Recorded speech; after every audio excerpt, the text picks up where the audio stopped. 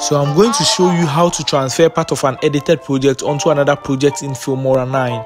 This is very easy and I was searching for it. So once I found it, I had to share it.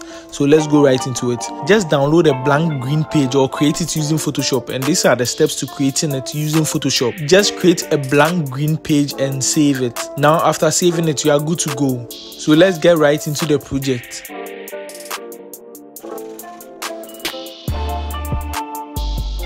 This is the project that contains the edits we need to be transferred. So now delete the unimportant edits inside. Yeah, delete all of them. Don't keep one, and just leave the edits you want to transfer.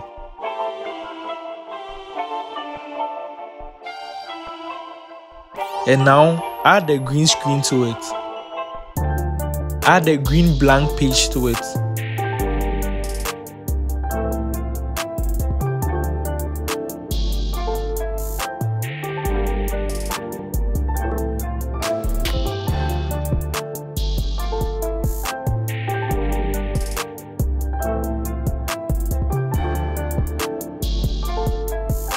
Now after adding the green blank page, we would have to export it. Now note, the green blank page is essential for this edit. You can't do without it.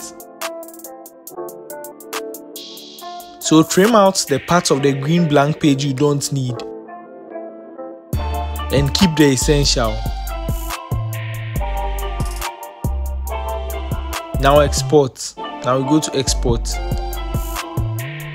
There. Let's save the name as export. Let's save the name as export edit, and now we export it.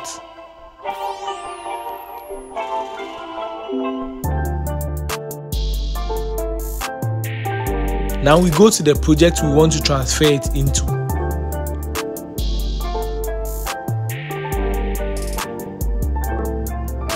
We open the project app. Now we look for the exported file, then we add it to it.